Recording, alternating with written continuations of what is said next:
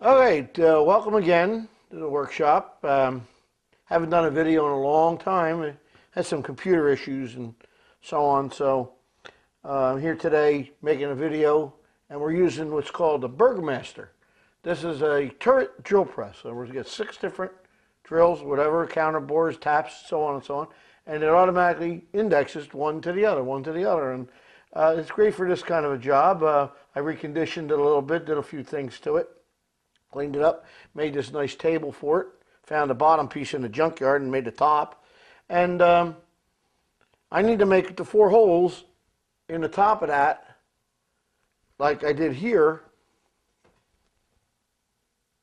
Let's see what, there it is. 4 holes to hold the top on. The part that pushes against that squashes the 2 O-rings together.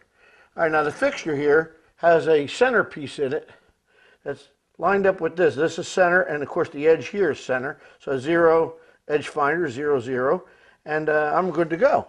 And that goes on there like that. Make sure it's all the way down. This slides back and forth. It's got a spring there to hold it up. And I just found this in the junk, and put this little fixture on here, which is made up in a lathe and a mill. And what that does is the center piece there expands out and pushes the little fingers out. As you can see, let me see if I get it.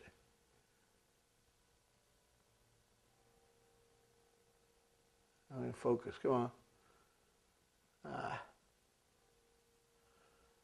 All right, there. Anyway, the fingers press out against the sides, and then, of course, you got the 4 holes there, and it's hardened so it doesn't wear out. And then that goes on the top like that.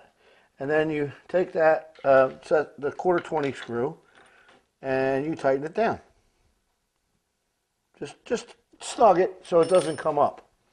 All right, now you start the drill press, and what happens, this is what happens, watch. When you come up, there's a stop back there, it kicks it to the next one. Isn't that cool? Look at that. All right, and we're coming up on the drill. Now I got a stop up here set. So you put a little oil on it, and you come down, and you drill your holes.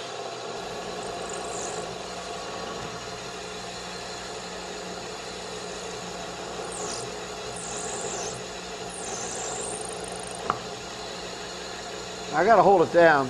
I had my hand out of the way so you can see it. I'll get a close-up of it in a minute. And go down to the stop.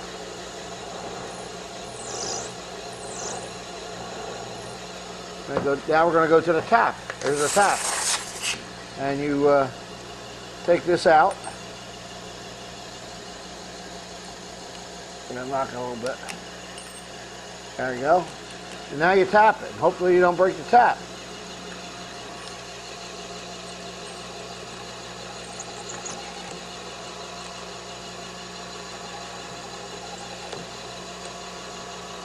These back ones are the rough ones. Here we go.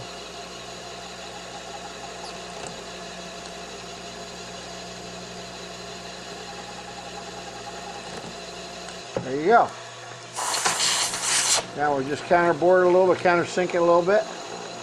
Just a touch, get the burr off. Now you say, why don't you do that first? Well, I wanted to, but I couldn't get the heads off here to get it in sequence so that it was drill, chamfer, tap. Okay, that's done. Open it up, slide the clamp back, break it off. Just take a little file, just touch it up with a file, make sure there's no burr. And that's completed. There we go. Okay, well, that's what we have a Burgmaster. That's what people had years ago. They didn't have any other kind of a CNC or any of that nonsense. And, for a lot less money than any kind of a CNC mill, you can have one of these things that do the job every bit as good as any CNC, maybe even better, because you're feeling the work, you're doing the work. So, I've had experience with the CNC, believe it or not. I had bought a lathe, and just today, I sent it out to pasture because I just had enough of the nonsense. This goes wrong with it, that's wrong with it, this is wrong with it, that's wrong with it. I bought a good old Harnage chucker, precision, super precision lathe. And believe me, that thing will do everything I want to do. It'll make the parts for this, it'll make the safety valve pieces. He'll do everything I need to do. And I'm anxious to get it tomorrow. I'll have it, and we're going to hook it up with a bar feeder, and I should be able to make my parts for the safety valves, everything, no problem. So that's what we're going to do tomorrow, and I'm going to get a video on that too. So be looking for that. But anyway, I hope you enjoyed my video, and I guess I'll see you again on the next video. Thanks for watching.